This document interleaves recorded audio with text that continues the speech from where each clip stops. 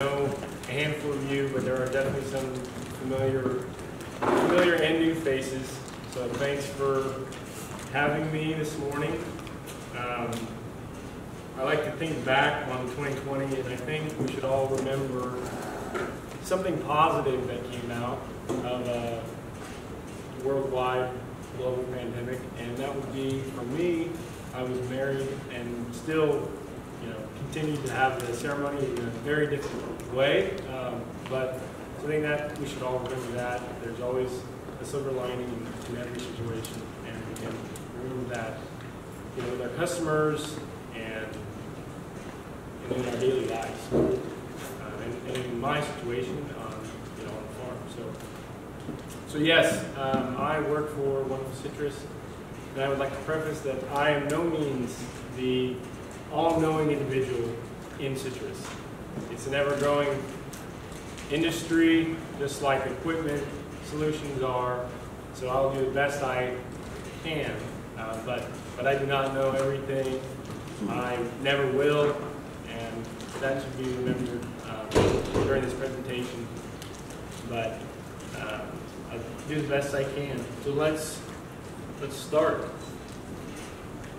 Overall, first I just want to go over Wonderful Citrus and a few points before we get into the day-to-day operations. We have multiple nurseries, and we're just going to kind of go an overview, and then we'll specify on a month-to-month. This is very simple, but I think it's important to understand, everybody, that a ranch for us is from 10 acres to 2,500 acres. So the term ranch is very broad, and that's very important to remember. And just kind of a fun slide that I found. It's one football field is what an acre is, which is equivalent to 18 average-sized homes. So it's a lot of area, right? Just for 1 acre, and we're having a ranch that's from 10 to 2,500 acres. So just for perspective, also I think that's helpful for for water. The average acre of citrus uses about 3 acre-feet per year. So it's a lot of water, yes, but just for an overall understanding. So Wonderful Citrus, we're quite large, and in the Central Valley area, we're about 31,000 acres, and Mexico, we're a large player too, and along with Texas. And these numbers have since grown in the last couple of years as well. This is, as a whole, we have about 900 employees, myself included as being one of those, and that is not including the contract labor that we do use throughout the season. Nursery, we have a few nurseries. Visalia, Porterville, Texas, we do about 1 million trees a year throughout these nurseries. Rootstocks are very important for characteristics, because in different soil makeups, you have sandy loam. You have a plethora of soil platforms, and as I'll go into in the next couple slides, it's very important to choose the correct rootstock for the given area that you're choosing to plant an orchard. And that's a very so you have you're growing a rootstock, and then you're going to go ahead and bud the desired variety that you have of choice, which is based on the market that you're trying to enter. And this is a very changing all the time, similar to, I would like to have similar to table grapes, how varieties are constantly changing with new breeder programs, very similar to citrus. You're always looking for the next best variety that closes the market, closes the gap in the market. So you have a 365 crop. This is a big deal right now, citrus greening, so it's really a twin lung bean, and this is the #1 fear in citrus growers right now. I was actually, as I was in the parking lot, I was in a conference call with an update, and this right now, so you have a Asian citrus psyllid is the vector, what they call the vector, and essentially the psyllid will fly to, a psyllid is a bug, and it flies and will land on new flush growth in a citrus orchard. And right now, they will carry HLB, which is the disease, and they will infect the tree. And unfortunately, right now, there is no cure for that tree. You may not see the disease for up to 2 years, and the tree will be dead within 5 years. There is no cure. And it's very, very prevalent in Florida, it's prevalent in Texas, it's prevalent in Southern California. Thankfully, we have not had a commercial infected tree in Kern County from north of Arvin. So there is not a commercial, in Kern County there is not a commercial infected tree right now. And that was as of a meeting I just listened to 20 minutes ago. So that's a great positive aspect. There has been some infestation in some homes, in the city of Arvin that they have treated for, which means you're taking out the tree. So that it is close, and that is a huge fear because once infected, it has ripped apart the Florida industry, and they're continuing to study and learn what they can.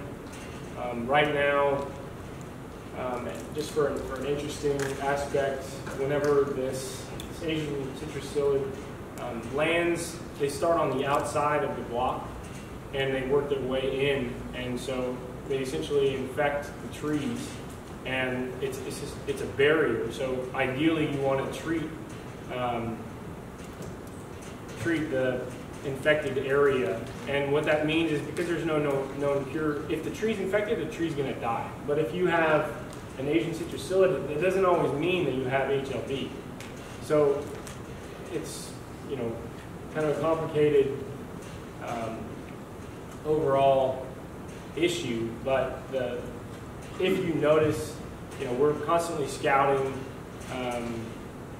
The Department of Food and Agriculture is always scouting because this is such a citrus industry is huge in the Central Valley. It's a money maker, and it also produces a lot of food for the population across the world. So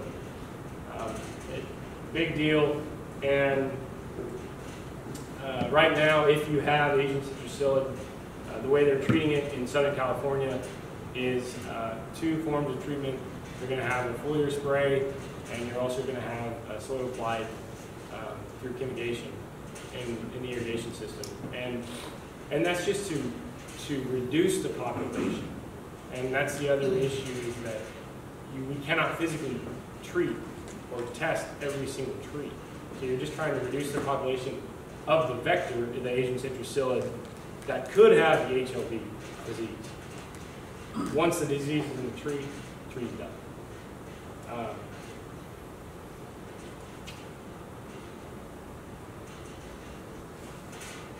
So orchard development, this is preparing the ground for citrus. This is very important. That's why I said soil is analyzed for the rootstock, depending on where your orchard is going to be planted. And that's very important. A good rootstock, and choosing a good rootstock, having the quality of the nursery, with your quality control and kicking out bad trees before they ever get to the orchard is the #1 solution for having a healthy orchard in the beginning.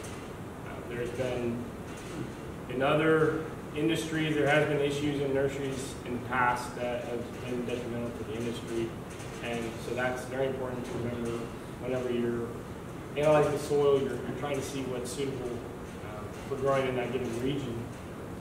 And we're using, very large equipment. This would be, for most growers, would be contracted because that piece of equipment is very expensive. And we're going to be, if we purchase, for example, a table grape orchard, we're going to remove the orchard first, and then we're going to come in here and we're going to do a deep rip about 6 feet down, and we're going to do very close. Best example would be track over track. So you're gonna deep rip for 6 feet, and then you're gonna drive on top of that with your other track and closely rip. Depending if you're planting north south or east or west, is going to be if you're gonna just rip north south. Also knowing what was there before, asking any information from the previous grower or owner is very helpful, because in a lot of cases we may only do a single directional rip for cost savings. But if you don't know, it's very important to break up the earth below for percolation down the road, to do a cross rip as well. People have different opinions on whether or not it's helpful to have wings at the bottom, which helps shatter even more down below. The root zone for citrus is about 36 inches, so that's plenty. It's just a preferential decision on whether or not you have that additional wing, and what that is on this 6-foot shank. It's about a foot off on either side. People make them, depends on the ripper, depends on the grower, what he wants, he or she wants. It's very dependent on a case-by-case individual. And after that, you're gonna disc.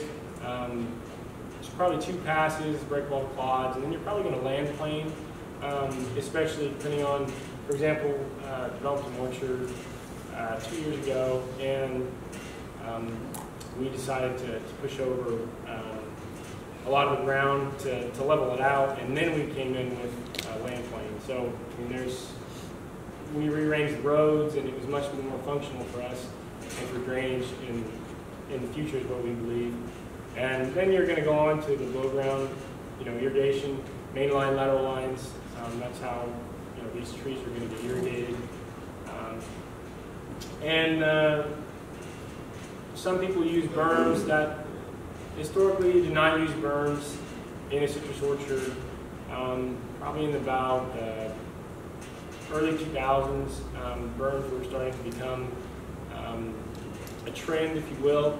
And the idea is that you're not going to saturate your root zone with, oversaturate your root zone with water. We are actually going back to flat ground because of some potential issues that we've had in berms. So that's going to be very dependent upon who's in charge. There are different beliefs and thoughts as well. I think both grow a great piece of fruit at the end of the day in citrus. And then for after the berms are made or flat ground, you're going to either market the straws with hand crews, contract labor, or now it's been more recent that there are crews that there's an automation, contract individuals that are coming in and putting in straws. That's still very new in my area where I'm in McFarland. We to this date have only used hand straw crews. But as labor, is increasing and we're paying above minimum wage, and this is a piece rate job, so it's about 50 cents a straw. It's very expensive, and as rates, continue to increase, we will be forced to do only mechanical. We can't afford it, but that's just. Very crude historically with a straw, but these guys use, they're using binoculars, they're using surveyor equipment. I mean, it's very well done. It just takes longer because you're using it with crews. So the average tree, it's a little bit thicker than a pencil when we get it. And that's 9 to 12 months. They used to be doing about a year, year and a half. And when they realized that the tree would make it, of course you want to push out more trees in the nursery, so we need to find space. So we are planting a tree really at 9 months old. And these are, for example, last year and the year before, as I had the opportunity to manage that, we are manually laying out the trees, and for us, we set it up that we're planting about 20,000 trees a day, and that'll be done in about an hour and a half by hand. And that is, very much of my job is to make it happen. And there is crews that we have work at night, and we'll lay out these trees at night with lights on the straw. And you'll come during the day, and it's very impressive to see these guys. They'll plant about 600 trees, the fast guys, in an hour and a half. And they'll plant about, if you're slow, you're planting 350 trees in an hour and a half. It's very impressive. And then, after that, we're going to, if you do the burn or flat, like I said, is preferential. Then we're going to irrigate to try to get the air pockets out of the root zone, and that's very important. That happens right away. We pre-irrigate as well before we plant, which is why they can plant trees so quickly, because the ground is not soaked, but it's wet, so it's pliable, if you will.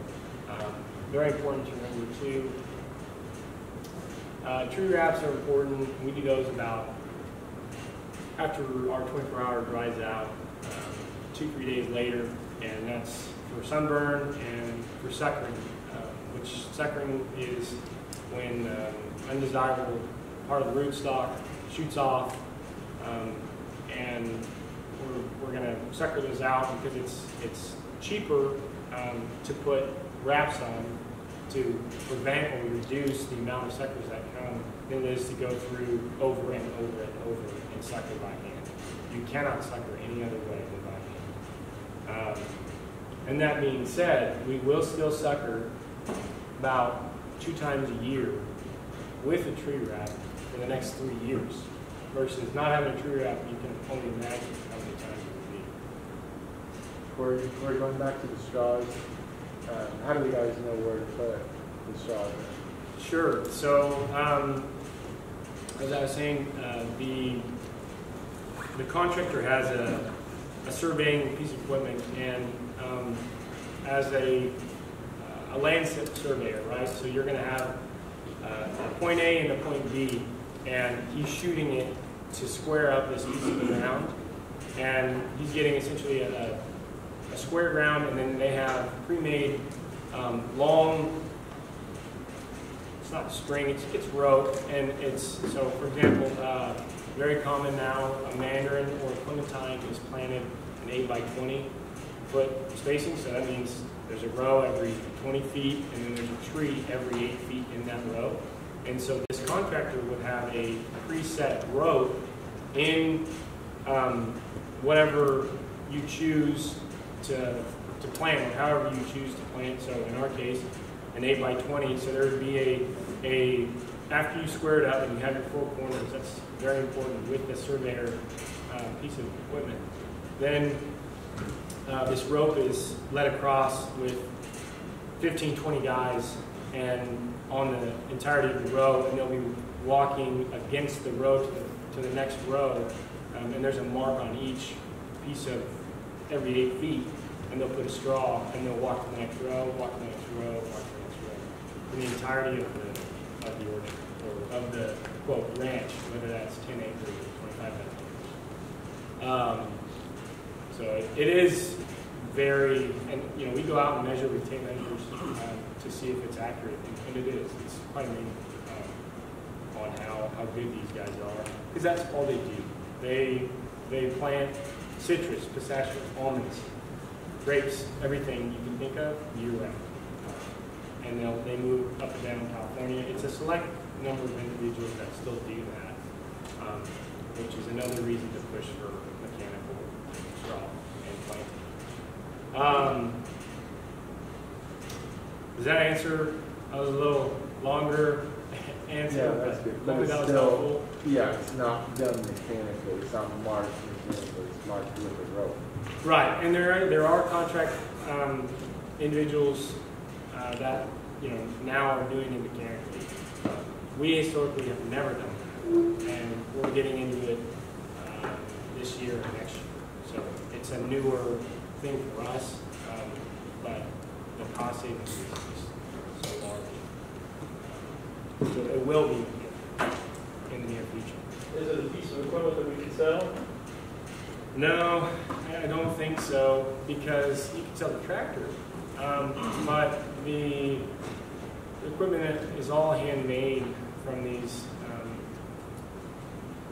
There's, that I know of, 2-3 individuals that have been doing it for 10, 15 years, and so they've got it down to science. I think it'd be very difficult to manufacture because it's such a niche thing that you have to have more individuals interested in doing that. And they're going to be building their own equipment or fixing their own equipment whenever it breaks. Because no manufacturer has ever widely made it. Does that answer it? Yes, it does. Any other questions on that? You said the plant time was an hour and a half? Is that like your window before?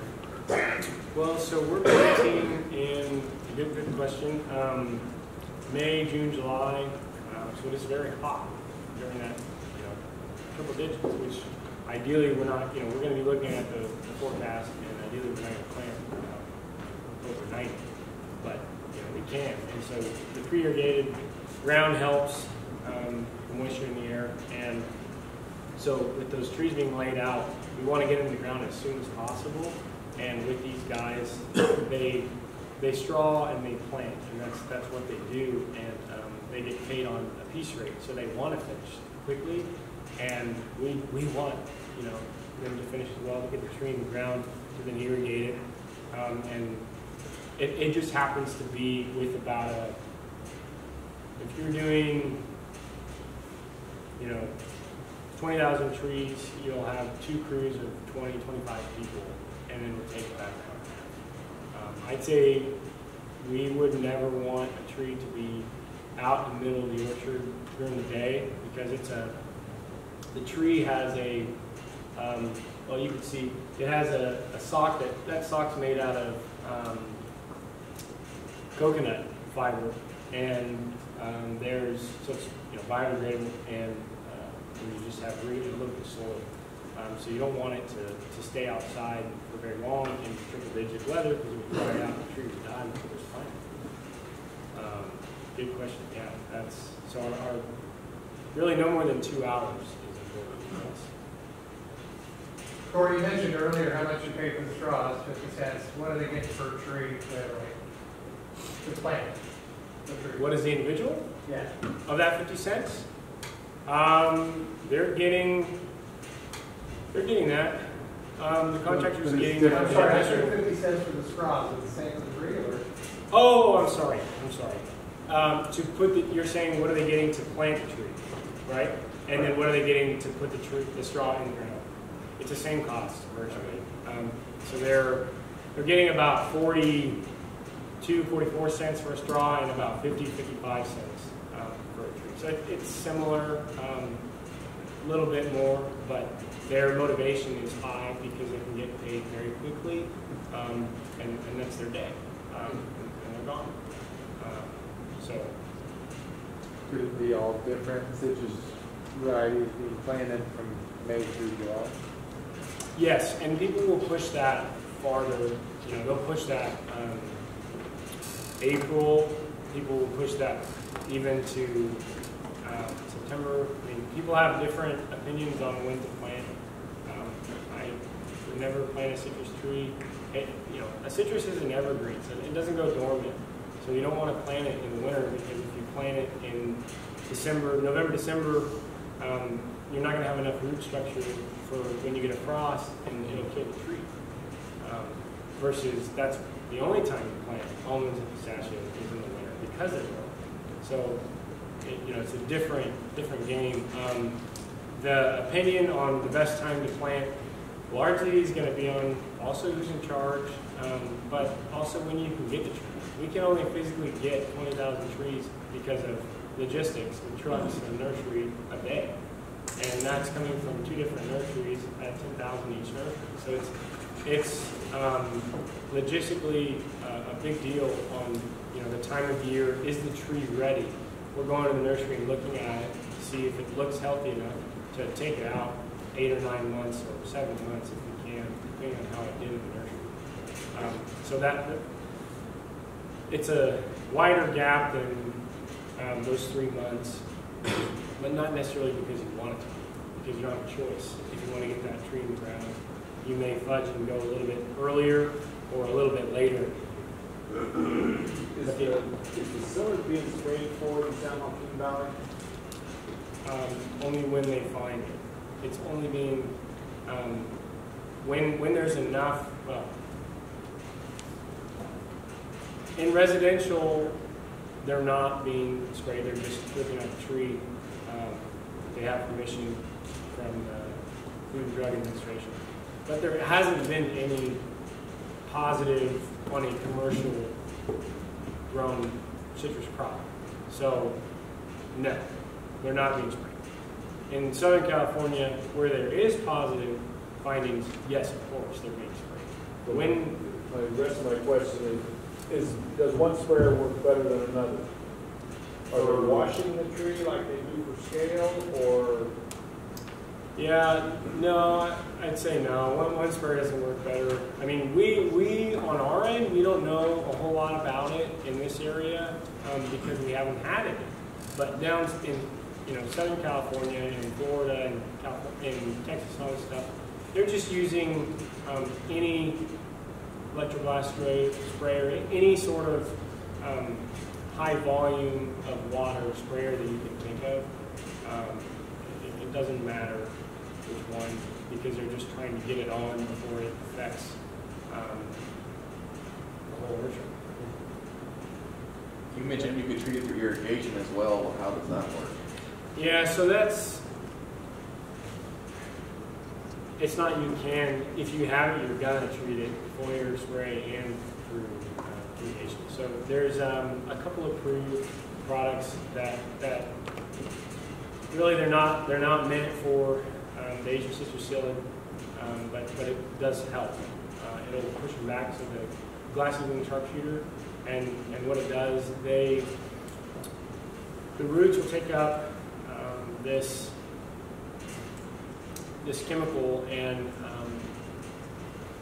somehow the females, which are the ones that mainly carry this disease, have an effect by the pheromones. Think of similar to, well, there's like Sotera and Simios are the 2 #1 players in disrupt pheromone breeding, and that's how a chemical form of that. And I'm not the best one because we just don't have any yet, so I haven't firsthand been able to see that as much. But according to the UC Extension, there's a couple of approved products to be applied that is working, but it's not.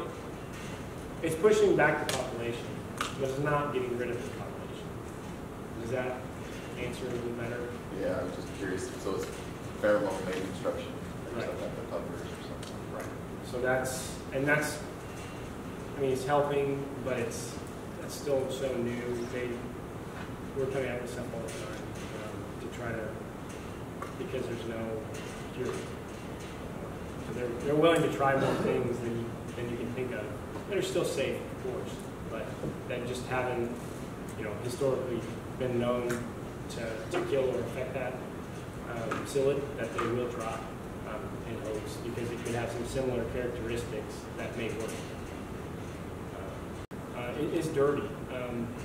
And when I say dirty, it's just dirt. It's normal.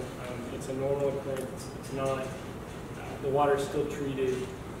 We also treat it on our end at the filter sites with sulfuric acid or other ways of treating the water to affect the pH or to break down the minerals that are inside, especially in the deep well, that could affect and plug up the lines. So that's understanding of overall understanding of irrigation. Some more, I mean, weather stations are huge for us. We have weather stations, we have 60 weather stations up and down Central Valley. Wonderful for us. And that's a big deal because we can see when the weather's coming. And what we'll talk about later, but in especially in the winter when we're trying to protect the crop from the freeze, the weather stations are invaluable. I mean, you have weather reports, but when you can see it on your ranch, I have the capability to get text messages from the weather stations whenever the weather, the temperature goes below my set parameter, and then I would, get the text message. I got one this morning at 4 o'clock in the morning, and if it's early enough, I mean, I'll talk about that later. But weather stations are very important. The pressure barometer chamber is what we're measuring, the pressure of the tree's leaves, which would affect and we have our proprietary desirable parameters that I would say proprietary, but that's the wrong terminology. Our historical data that we've collected that works for us. The UC Extension has good data, but I think we're in such volume, over 30,000 acres in the Central Valley. We have the ability to affect ourselves, same day, next day. And Soil Probe, Soil Moisture Probe, yeah, Syntec, as you guys know, is just a brand, but that's what we use. And that helps us because we can at least see the moisture at different depths. And in all our courses, also kind of you're truth checking what the soil probe tells you on the computer. I think what's very important is to remember all four of these are just tools in what I was taught, tools in the toolbox, but you have to understand what is more or most beneficial for you to make the best decision. One of these alone will not help you better.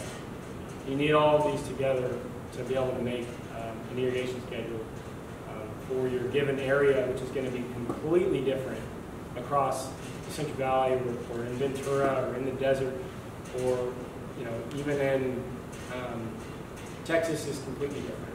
Mexico is way different. It's just so different on where you're at, and the amount of rainfall that we get, even within a mile radius, is very different. And it doesn't really affect an individual unless you're in farming to understand, like, oh my gosh, here I got an inch, way over there I got a half an inch. That's going to affect the way I'm irrigating next week. So, that's all. These are just tools, and they help you make an educated decision on how you need to irrigate. Yeah, this is very important. Fertilization is huge in citrus. I mean, we use a lot of nitrogen in citrus. We're using about 120 pounds of nitrogen per acre per year. That's huge. How much was that? What'd you say? How much was it? How much nitrogen did you use? We can't hear you. I just couldn't hear you. Oh, sorry. Okay, I felt like I was yelling already. We use about 120 pounds of nitrogen a year on mandarins and clementines per acre. And we use about, I said that for I wrote it down. I said that we use 155 pounds of nitrogen on clementines and mandarins an acre a year. We use about, NPK is the the macronutrients, as you can see, right, and potassium, phosphorus, nitrogen, and so we're using about 155 pounds of N, 20 pounds of P, which you can see, sorry, you can, right, so see that, phosphorus, and then potassium, we're using about 75 pounds an acre. And that's the macronutrients. We won't even get into the macronutrients very much, but that's very common across the board in agriculture, those three key components. And for an understanding this further, because it's reduced, Navels, Valencias are going to use about 110 pounds of nitrogen, about 20 pounds of phosphorus per acre per year, and about 40 pounds of potassium. And that's, so it's, it's a huge amount of fertilizer. Huge amount of inputs is what those are, right? So your inputs would be your macronutrients and your micronutrients and your water. And then we'll go on, but that's through fertilization, through irrigation systems, and then also what I said is not even including foliar sprays. We'll talk a little bit about that. But citrus is a very tedious crop. There's a lot going on. You never really have a slow time of the season. Filter stations are that other picture I showed you, right? So you have your water you receive from either deep well or a district. Your filter stations are here, and at this ranch we have a gypsum silo that's going to be injected through the irrigation system to have a simplest term for percolation of water into the soil. These tanks right here are going to be all your fertilizers. In this case, this ranch had an automation system which is in that C-train, so that they can control the water on and off by their phone. So you're going to take this fertilizer that's in the tank that you ordered and inject it into the main line after the filters. So your water's coming in from the reservoir, going into the filters, and the filters are broken down into different layers of sand, starting with fine at the top and rocks at the bottom. And it's naturally filtering the water, taking out all of the impurities, all of the grasses, all of the things you don't want to go into your hoses, because that reduces the amount of time that your hoses and drip meters and micro sprinklers plug up. So that's kind of a overall general understanding. I mean, be happy to explain more on how it gets applied or what have you, but that's a broad understanding and that's very important. Like I was saying, with analysis of the soil, we do leaf and soil analysis annually. We're testing about every ranch, biannually. So we will check every single ranch in our desired pattern every other year. That's not necessarily a very common occurrence. Somebody's going to check every 3 to 5 years. And of course, if we have a deficiency in a tree, you can see an issue with a lot of trees dying in an orchard, which is in my case right now. And so I sent some soil samples out to be analyzed by the lab, and then hopefully we'll get something back that we can affect and reduce the amount of trees that die in an orchard that I have. So that's very important in the plan.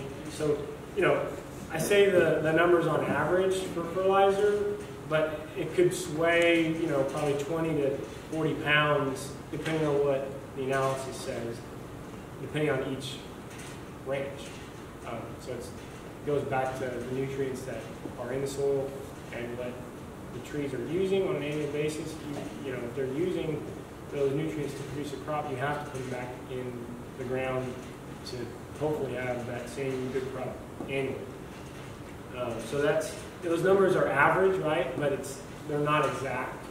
I just did that for an understanding of how much fertilizer we're injecting in a citrus orchard. Do you guys have an autonomous fertigation injection system, or like you have to have somebody there like 6 hours into that cycle, they inject for the next 12 hours, and then they have another one flush it after we let it rain so much time, or how do you guys do that? Good question. Yeah, so that's going to be dependent on the ranch, on what you have. We do have some automated injection via computer that you're presetting. The majority of our stuff is not. The majority of our stuff is injected manually by an individual.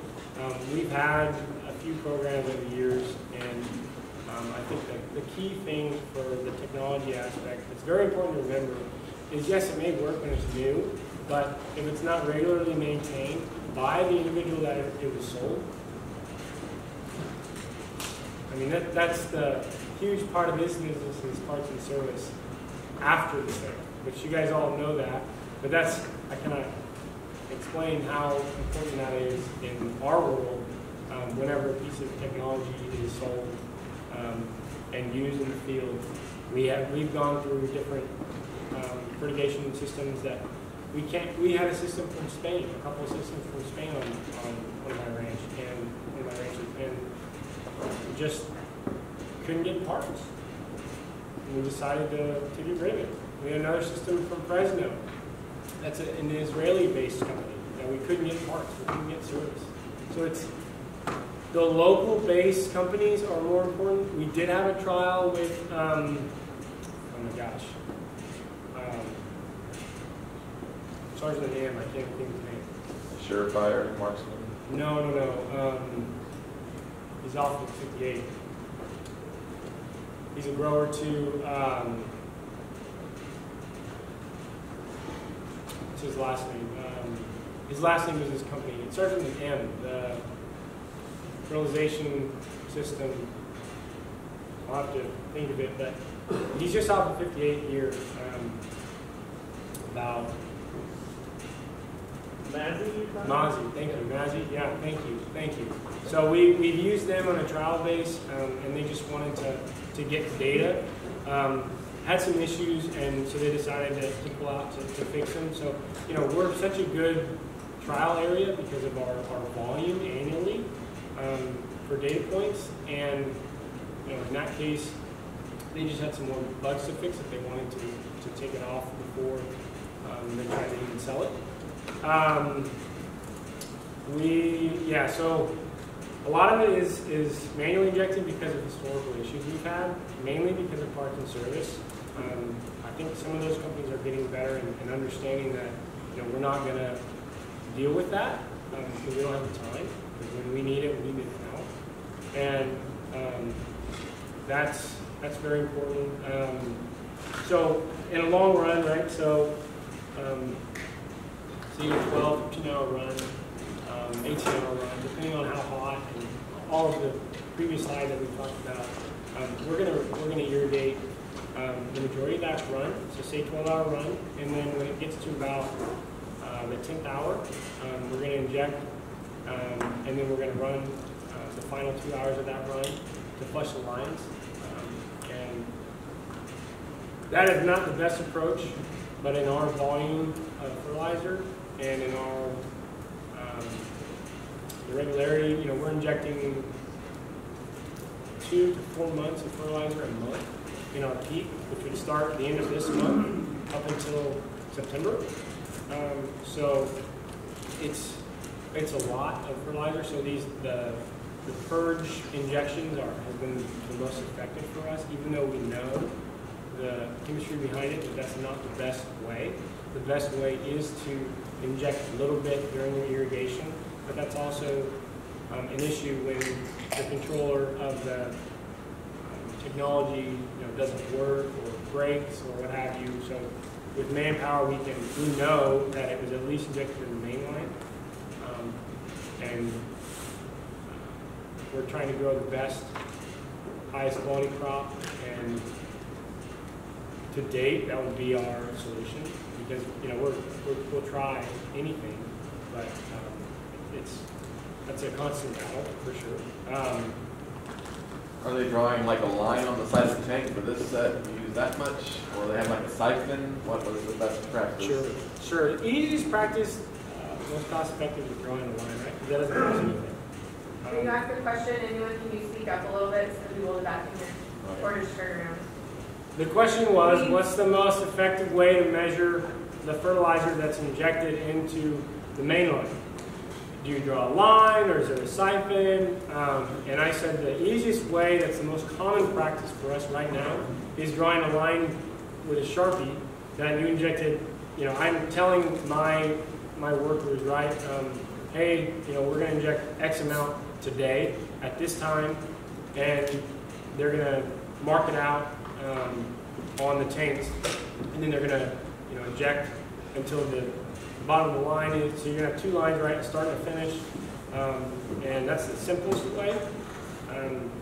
We have started to look into some technology for essentially a mini flow meter at the bottom of the fertilizer tank to register how much fertilizer is actually leaving that tank, and assuming going into the field.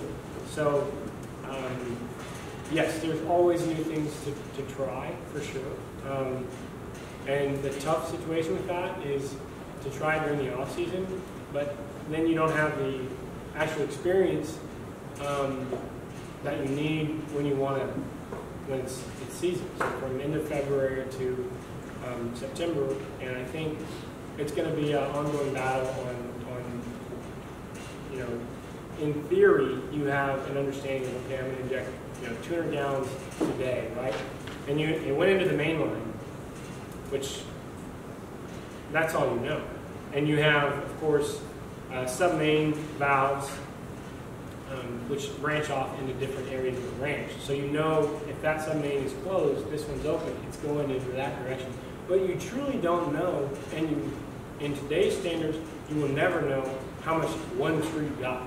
You have a calculation of what you need for the acre based on the amount of trees per acre, but I mean, one can believe that the closest tree got more fertilizer than the tree at the end of the line, because, and that's something that we can't measure, and that's where you're trying to grow, you know, the masses, and we tend to be okay with that right now because it's done fine historically, but we do not know that, you know, that tree got that much fertilizer on this day exactly. It's impossible. And I have like 150,000 trees. No, wait a minute. That's wrong. On one ranch, I have 100,000 trees. So yeah, we'll never know that. We're trying to do the best we can with what we have, and we're always looking for new technology or new opportunities to better inject fertilizer.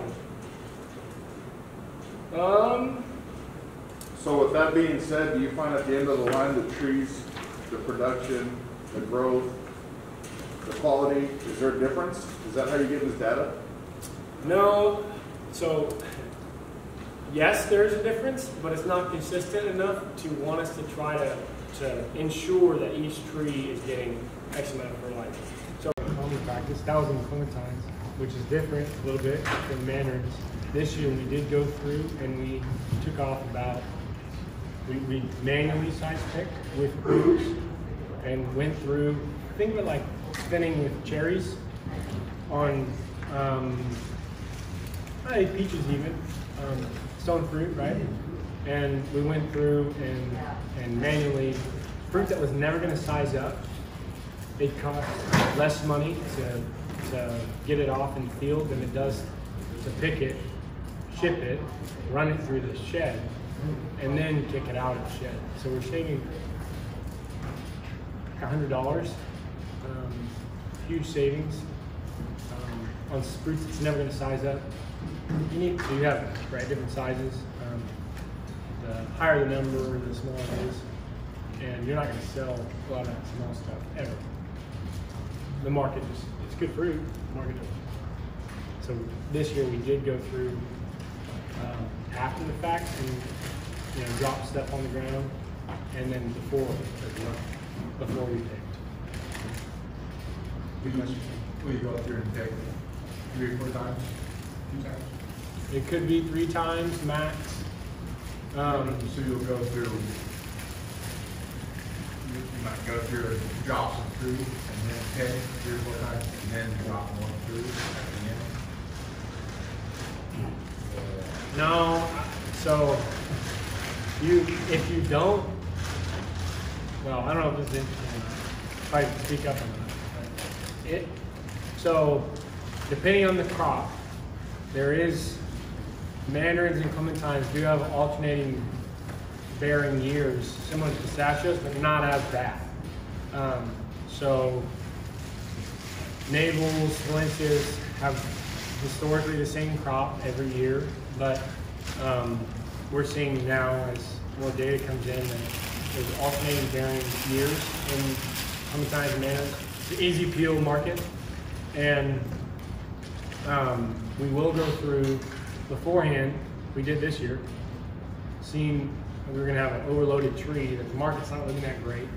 We went through and we, with crews, took fruit off the tree that was never going to size up to what the market wants that we could sell for.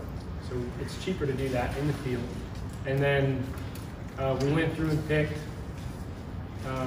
and that would have been the color and size pick. So depending on the day of the sales, you may, 32, 34, 36, 38, 40. We won't ever go smaller than a 40. The numbers are deceiving because the higher the number, the smaller the fruit is. But that's,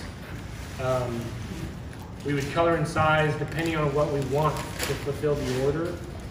And if this color is correct, so clementines we can gas for color, so we'll pick them when they're green. Mandarins you cannot. It does not have the same chemical reaction.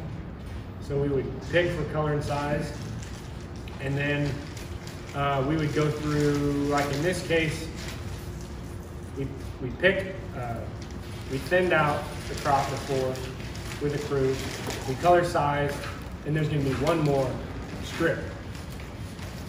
Is what you call it. So you'll pick, you won't necessarily pick all the fruit at the time. You'll pick it in a stripe, or are you picking to fill a certain order for size? Yeah, I mean, you're picking to fill a certain order for the size. If you have multiple orders, then it doesn't matter as much. But yes, I mean, you'll be in the field 3 to 4 times, whether that's including, thinning out one of those or not thinning it out, you'd still pick 3 times. If it's a heavy crop, you're going to go in colored size, you could pick again, and then you'll go in strip. So, but the fruit will get picked if it's right, if it's big or small and it's right, it'll get picked and then just get the size later. well, if it's not the correct size that we want, we'll kick it out because different buyers want different sizes. The Walmarts, the #1 buyer for every single commodity of, fresh commodity is Walmart, 100%. And that's across every single commodity. And they may want a different size that, smaller niche sprouts, or somebody else wants a smaller size or a different size or what have you. So if we know what size we require, we can be more lenient because it'll just get kicked out to fulfill a different order in our packing house. If we're very, specified, it depends on the market. If it's a heavy crop year, there's so many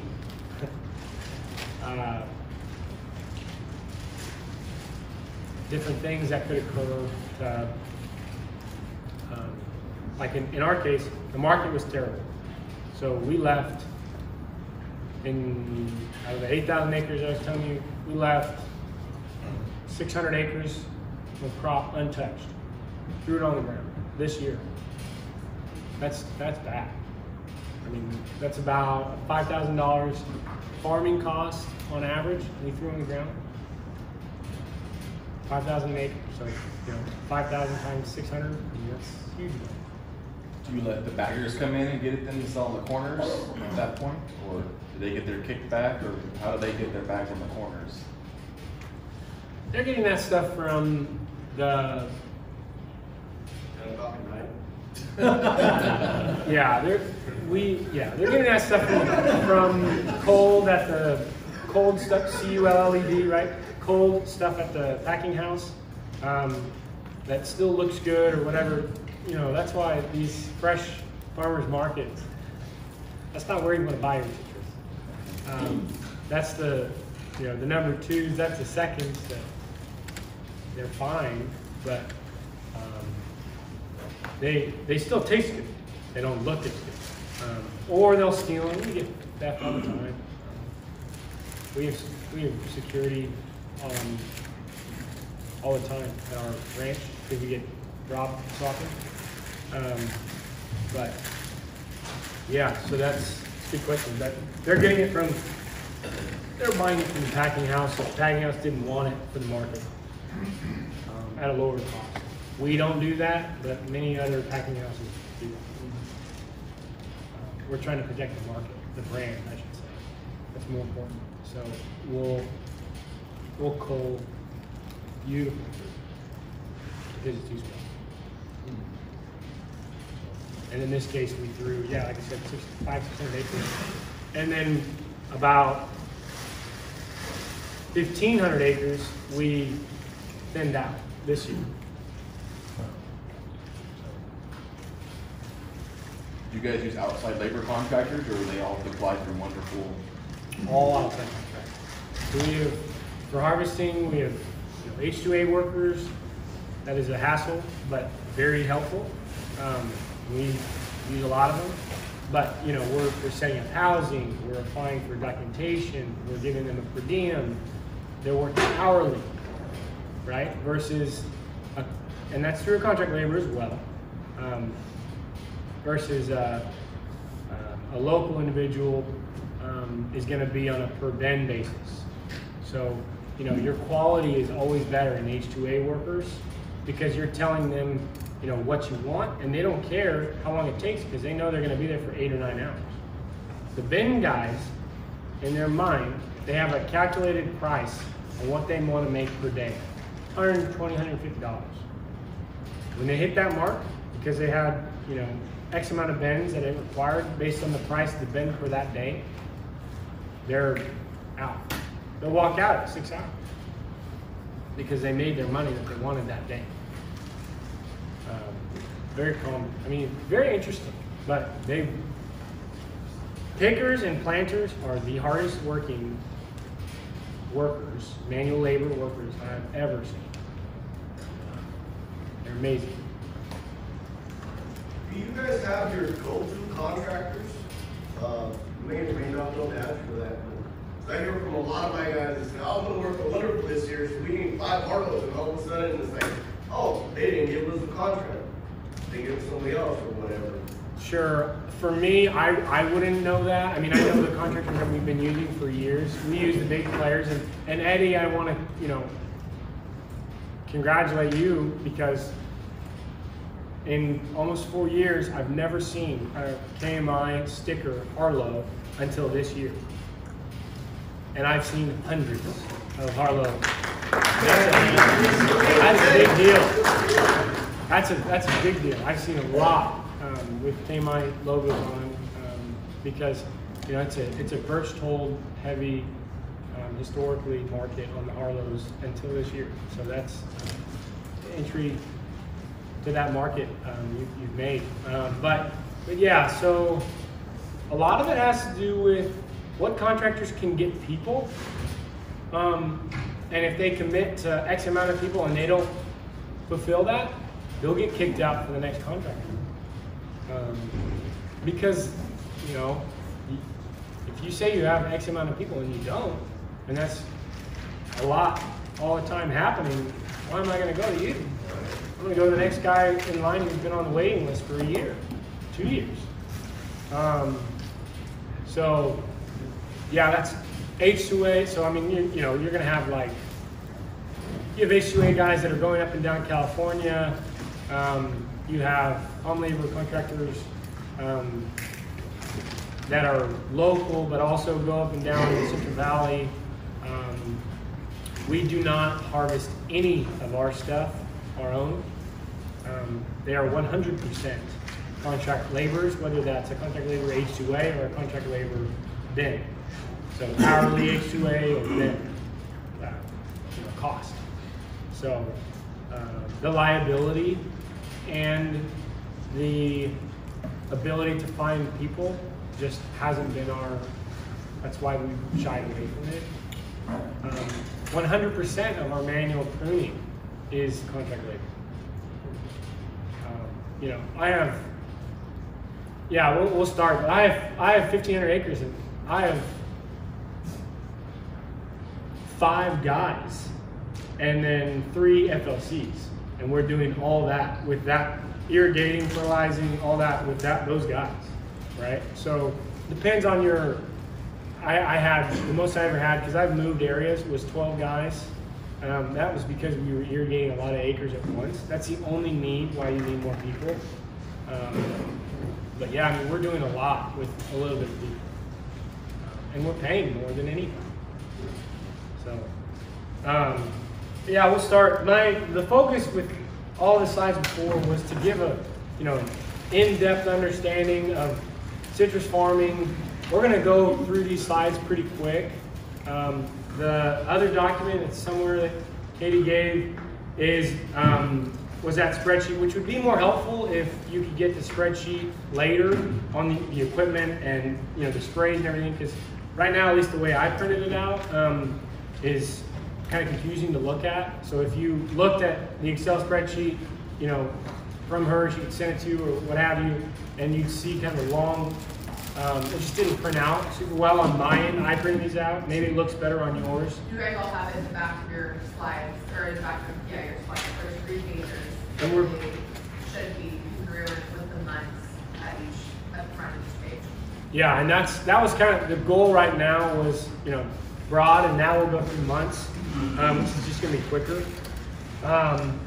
So right now, February, like I said, we're harvesting manners, navels, lenses, and lemons. We're still considered frost season. Frost season is, well, we have a picture.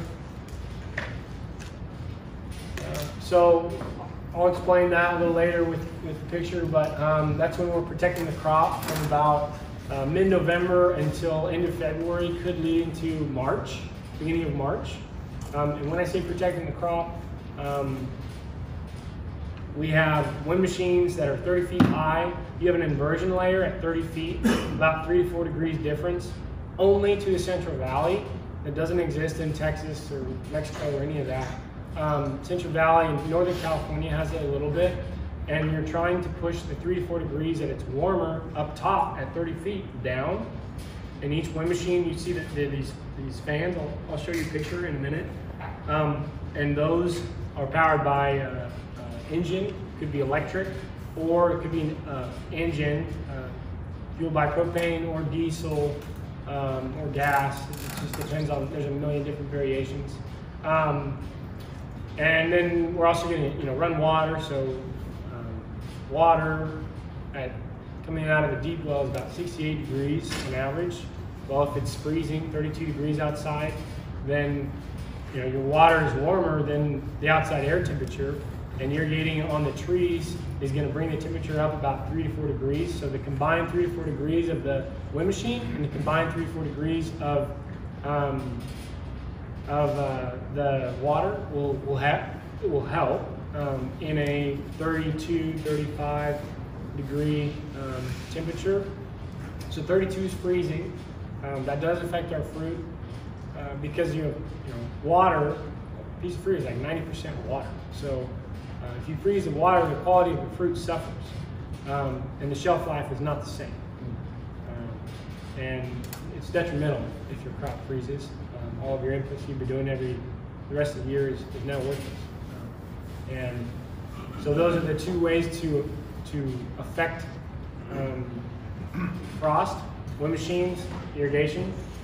We will pre-irrigate if in the forecast it's going to be down for long periods of time. That's key.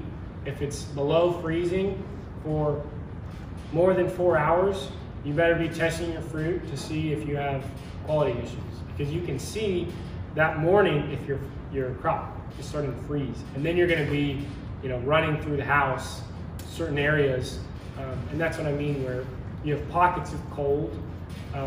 Very important that you catch it before it's. If you have an issue, you catch it to see how bad the issue is. We also have crop insurance. A lot of outside growers have crop insurance.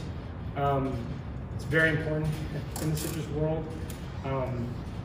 And also, so that started in November, but it's currently going on. We're starting to irrigate the end of February, and we're going to start fertilizing our mandarins and our clementines. And you go on, like I was talking about on the sheet, it kind of further explains this. On equipment, we're going to be using forklifts, quads, tractor sprayers, and then also we're going to start applying B-nets towards the end of the month. And we're going to also have a nutritional spray. And that's all going on in February. This is a B-net. We originally partnered with Andros Engineering many years ago and came up with a completely custom B-net platform. And the B-netting is required in clementines and some mandarin varieties because cross-pollination. So during this time, what also is going on is you have bees because of pistachios and almonds that require them for many. You have the varieties that don't require bees, but for almonds and pistachios, and so we don't want the bees because the bees will come and cross-pollinate into our clementines or some variety of mandarins. And if bees equal seeds, we don't want seeds. So our remedy to that is we put nets on the entire orchard, row by row by row. And that is why you have a seedless mandarin.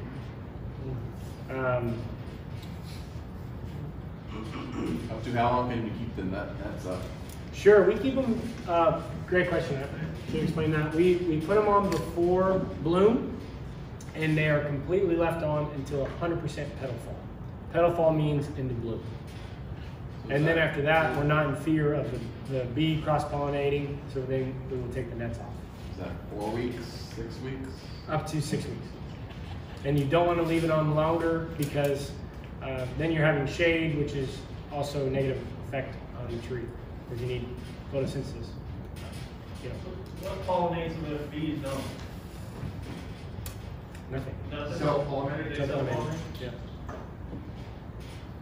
Yeah, and there is a variety, the February mandarin variety that doesn't require nets. It's just a different, in the breeding process, they can say they did it on purpose, but they got lucky, and he was a good breeder and knew what he was doing. But 1 in 10,000 is if you have one commercial variety out of 10,000 tries, then you're a good breeder. So they were trying for those characteristics to not require nets, and it happened, and that's what a tango is. So that tangos will never be netted. They do not have seeds. It does not matter if bees cross-pollinate. March, stone to harvest, mandarin, navel, Lindsay lemons. So I was talking about that.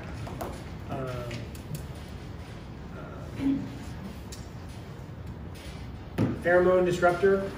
California Red Scale is at this time of the year.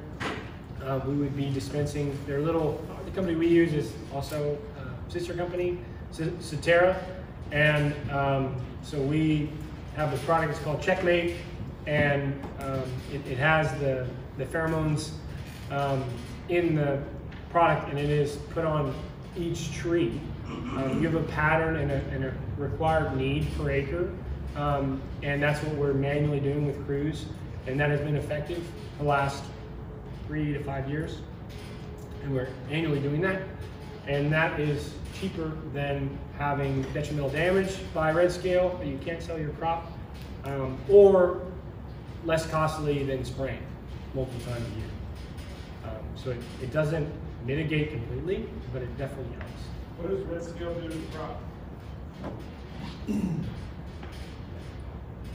Red scale is this piece of fruit. So you have blemishes, and the market, piece of fruit tastes great, but it doesn't look good at all, and that's because of red scale. So it's making those, that's red scale on it, but you know, the little dots is an actual red scale, but it's making blemishes on the skin that's affecting the quality of it from the exterior characteristic. The actual quality of the piece of fruit is fine. Red scale is living organism. Yeah, correct. And so that, you know, we don't want that to happen, because then we won't be able to sell that piece of fruit.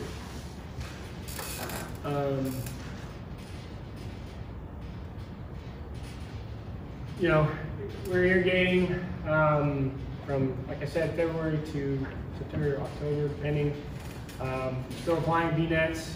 We have 600 acres of bee nets to do. And with our new varieties, we're going to have an additional 600 to 700 acres. That's a lot to do in a short period of time. You have a couple weeks to do that. And you know, you have a tractor and then the rig I showed you, and you have about 8 people. So it's, we're doing about 10 to 12 acres a day per rig. So you can imagine how many rigs we have, how it's so important that we get it done before the bloom happens, before 100% bloom. Because you have 20%, it's not really that worrisome, but we start before bloom even starts, but we want to be done at about no later than 20% of what bloom is on this tree. So with very small window, very important, timing is everything. If you don't get it done, your crop's worthless, because nobody wants to buy with seeds. Do you buy new nets every season? Every 5 to 7 years. Oh, okay. Get them from China. Does it last that long? Maybe. Depends how the crews did. Some nets will last 3 years. I've seen some nets last a year, but on average, about 5 to 7 years. Corey, is there a special tool they use? I noticed to hold the nets down, you guys pull like a little berm with dirt. Yeah. You do it all by hand, or you have like a tractor loader or something? Good question. Yeah. So shoot, did I not? I did not. Okay. So you have disc blades on. You have a bar, right, and then you have a 3-point on the back of the tractor, and it's connecting to that bar, an A-frame, Wasco A-frame. You follow what I'm saying? And then you have a bar, and you have blades on either side, 2 blades on either side. One's cutting it, one's pushing the dirt out. And then we're gonna backfill every 6-8 feet with crews as they're going through, only so the nets don't blow over, which happens. Then we're coming with some blades to backfill the actual dirt when we're done. How deep? How deep is it? Yeah. 6-8 inches. Not too deep. 6 inches. Good question. And that's very important, because if you don't cover the nets, the bees will just fly right under. Or the wind will knock off the net, and the bees will fly right off. So very important. Yeah, good catch. Good eye. We, nutritional spray as well, which you can see. We're on, a lot of times we'll skip our first nutritional spray depending on timing, depending on if we can get across all the acres. Or I can't really talk much on the nutritional sprays when we put in them, to be honest, but that's a foliar spray. Right now we're using, we're just getting into the Gus sprayers. We have a few on order, but as a whole, we're using the air fans for everything. and obviously a cab tractor as well. So you're still applying nets. That's common. This is just an overall. We have a little more than this now. 60 spray rigs in California, 28 nurse trucks, 13 mixed trailers, 125 employees. Those are seasonal employees. Yes, those are wonderful employees, but we only hire them for about 9 months, and then they're laid off for about 3 months. And very important, right? So I believe that is a rears? No. I don't know. You sold that, Mike. What? That is rears. Okay. All right. And so yeah, that's we're using that on from 1 to 4, 5-year trees. Probably not a 5-year, but it just depends on the variety and what have you. Year round, yeah. So as we transition into spray season, which is about now, we'll have our first. We already had our first nutritional spray for lemons, and we'll start spraying in the nighttime because as the weather is going to start heating up, you don't want to spray after 95 degrees. So we're spraying in the night from February to September, October, and so I'd be working with, communicating with, the spray division, ordering what we need, and then obviously, I'm middleman with harvesting and what have you, and moving forward with them. So that's good for an understanding on spray, right? So that's important for fruit set on clementines, and that's all about timing. We may do up to 3 jib applications. For May, you have, like I said, here's a second spray for fruit set during bloom. So this time, right, so we're going to start applying the nets in February, but truly April and May are when it's doing bloom. And then, so it could be longer than 6 weeks. But bloom is about that time. We'll have the nets on longer than that. Question. Road chip spray, that's gibberellic acid? That's gibberellic acid. That's just, I just threw the name. Is that toxic to us if we're in the field with it? There's a reentry interval period, yes. But if it's longer than 24 hours by law, you have to post it. So the individual you're talking to, representative would know better, and by law is supposed to notify whoever he's with, he or she. But that's also if you're rubbing up against the tree, looking inside the crown. It's not, once it's sprayed and cleared out, it's not effective. It's not gonna affect you. We're working on spray rig.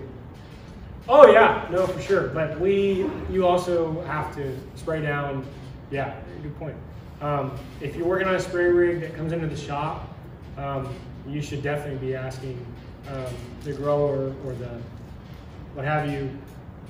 Hey, what were you using of this? Or did you neutralize the tank? Or, definitely. No, that's very important.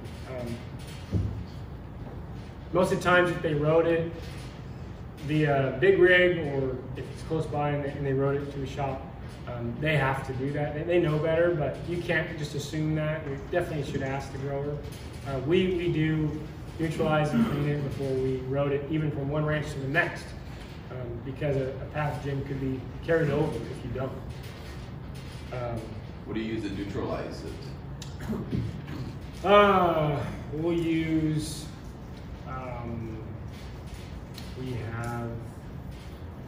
There's a couple different products. I can't think of the dang names right now. But I can get back to them. I can't think of the names. You have to fill the tank up completely and then run it through for so many minutes? Right.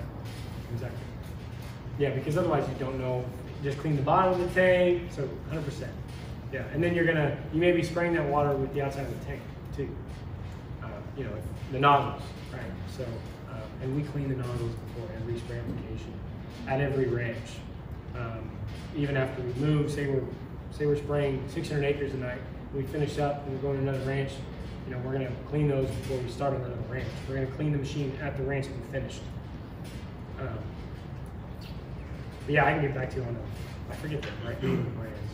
So should we be requesting someone who rents a truck and puts it on the spray rig on the jib rig for them to neutralize it when they bring it back?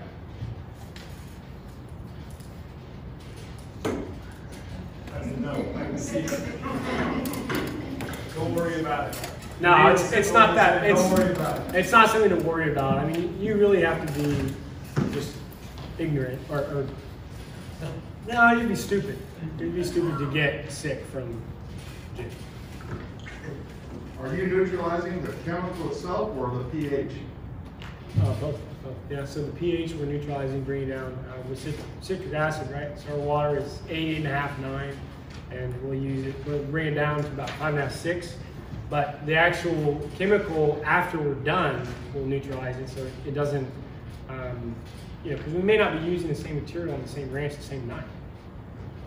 And then it could counter effect and plug our nozzles, or, you know, there's been some interesting things that when the stories some old timers have told me when they didn't do that, and they had some what you call burn back on the trees, and greatly affected the tree for that crop year and the next crop year. So, Are you going back the other way with like soda ash too, or just to bring it down with? just to bring it down so it's a non-hot product or non. Yeah, no, it's a good question, but we're bringing it to safe levels, Yeah. right? Good question. Yeah, so June, July, we're topping, pruning. Topping, we use toll, you know, those toll toppers. I call them Wheel of Death. Pretty scary machine, but pretty amazing. And pruning, we're mechanically pruning and you know, hand pruning as well. We're still into nutritional sprays, but the equipment is the same for all of this, right? So that's kind of why we're just breezing through now, and you have it on your paperwork as well. So this is a toll topper. Right now we're doing it. The bottom is a hedging picture right there, and this is topping. You know, we're using rear shredder 100% of the time for our shred, because citrus is thick, and lemons especially are hard equipment, and we're shredding some bigger stuff than rears would like us to. So can you spread disease with that topper? Can you? Sure. Yeah, for sure. So is that something we should understand? We sell some toppers, but not toppers, big ones. I mean, the managed people, there's a bunch of managed guys, contract guys that will top, you know, outside growers, smaller growers. They know better than that too. We clean, we service twice a day, our own.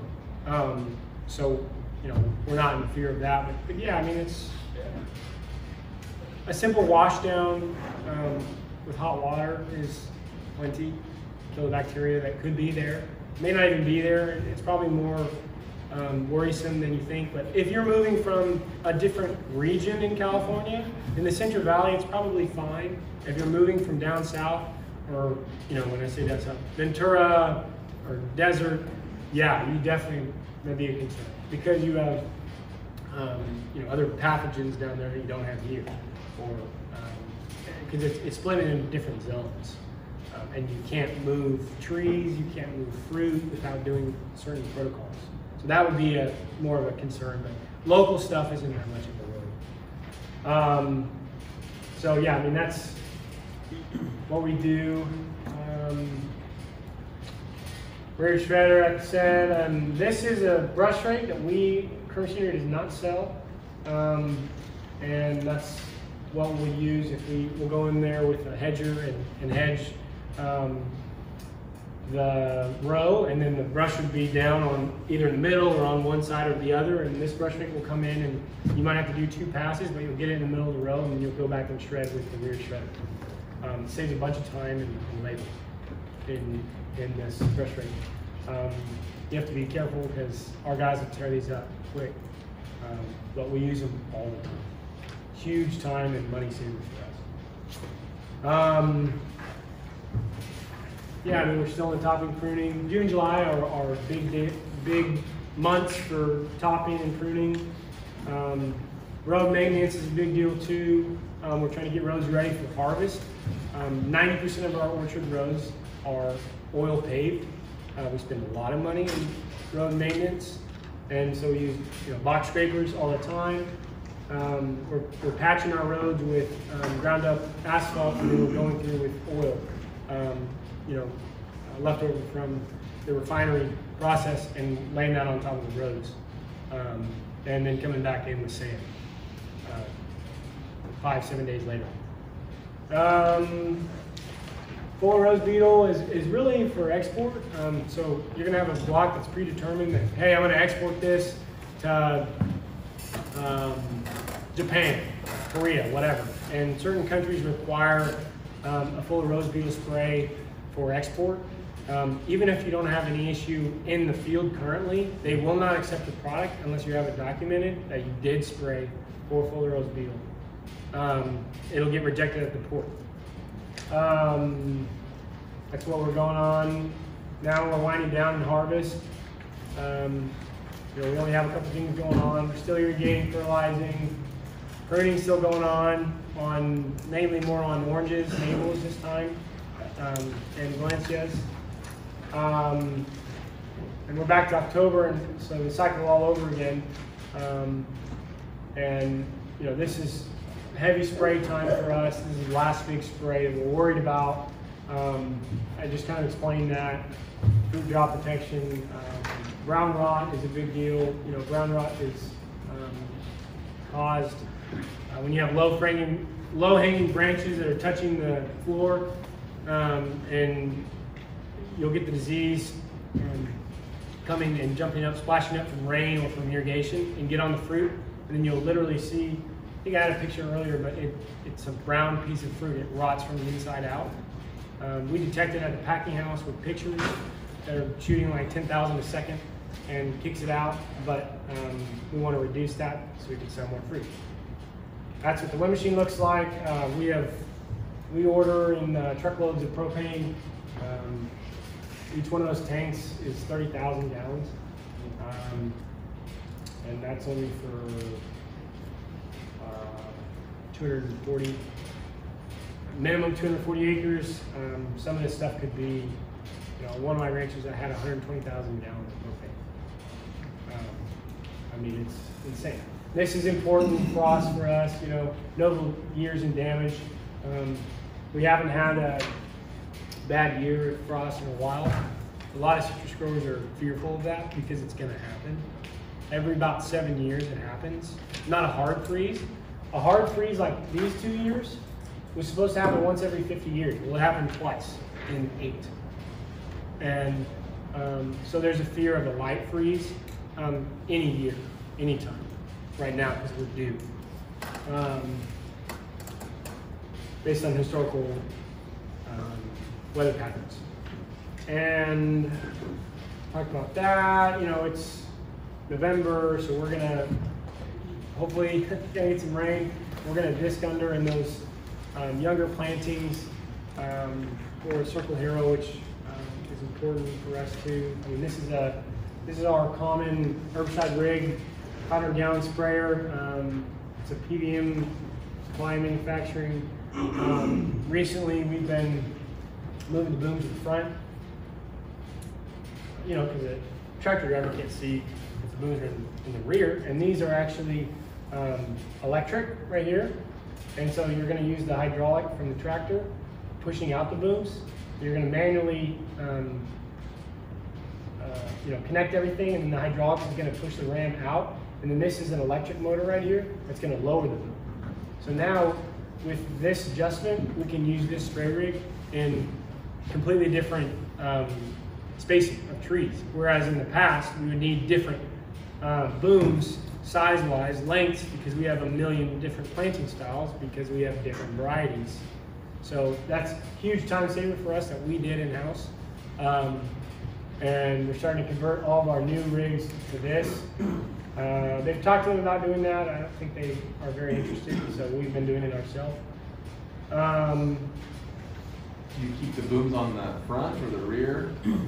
Yeah, sorry. So this is how we buy it on the left, and then we modify it to this. So to the front. How high do you trim from the ground to the bottom of the oranges? Sure. Standard is knee high. Knee high. Knee high for anything. Oranges, navels, Valencias, standard, sometimes knee high. And that's something to think about. You got a berm, right? So is it knee high from the berm or is it knee high from the floor? Generally, it's knee high from the floor. Does your herbicide sprayer boom get underneath that? Or? Yeah. Yes, exactly. And yeah, this would be our pre-emergent rig and our post-emergent rig. And we'll, pre-emergent, or I think I said, yeah, November. So November, December. What you really want is, before the first big rain for the year, because we want those chemicals incorporated into the soil to not have weeds emerging. And much more cost effective to have a good pre-emergent program than it is come back 2, 3, 4, 5 times a year and spray with post-emergent. We'll kick out about 2 passes by doing a pre-emergent, so huge cost savings. December, yeah, really it's frost season. These are, disc and circle arrow that we'll use. Really it's disc in young plantings and never after that, most of the times.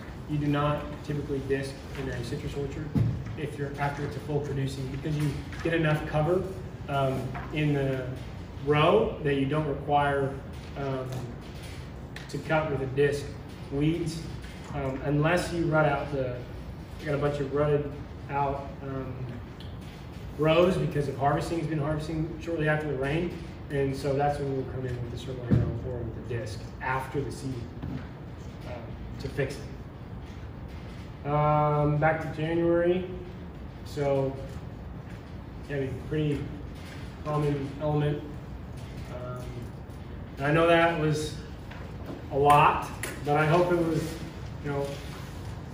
helpful, because there's just so much going on. There's never, we don't have 3 months off like an almond grower does. That doesn't exist for citrus. You're 365, 30 days, 12 months. So you get to slow down a little bit if it's not cold, but we don't have a slow time. Any questions? What's the time frame from the time you pick, to it ends up at the market? Could be 2 to 3 days. Could be 45 days. So you guys don't keep them in storage? We do. Yeah, we do. Exactly. We won't, if it's left overnight in a bin outside of the field, we won't run it. But we will. That's more so on clementines, because we're going to pick them early when they're green and they're firm, and then we're going to gas them in the house for color. But you don't have that same chemical reaction with oranges or clementines, oranges or mandarins, as you do with clementines. So those we can store and in the packing house longer in storing facilities and fill them as orders. So in that case, you could be picking multiple different sizes, and if an order comes in, you always pick.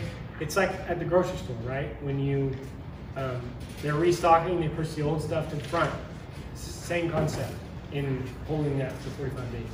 But it could be out within 3 days. It could be out within 45 days. After 45 days, it's not worth it. What's the ideal storage temperature for the storing? Oh my gosh. don't know. Never asked that question.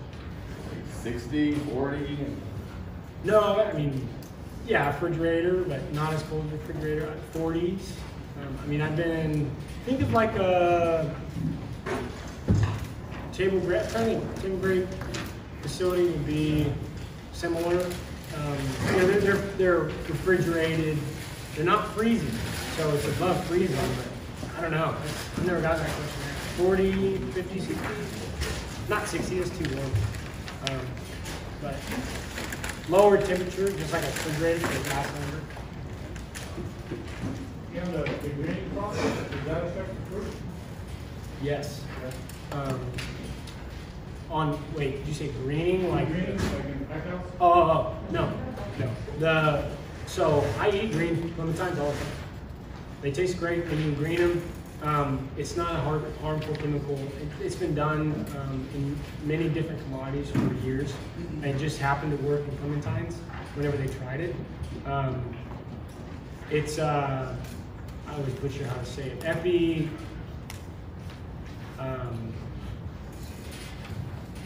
It's a long scientific name. Not ethic. I can't think of the name. But anyway, it's it doesn't affect. Can you think of what I'm saying now? I can't think of the name. It's but that's a short term for it. I can't think of the scientific name for it. But it doesn't affect the taste or the quality. You're just picking it. So it's ready. So it has the Brix and acid levels are correct, the ratio. It just doesn't have the color.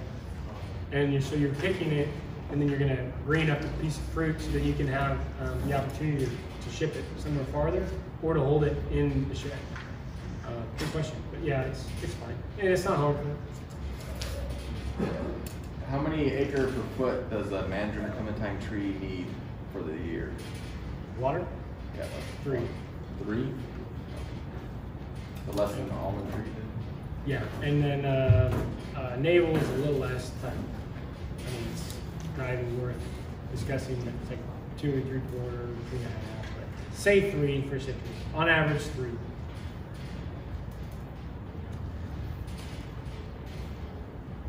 All right, any more questions? Thank you.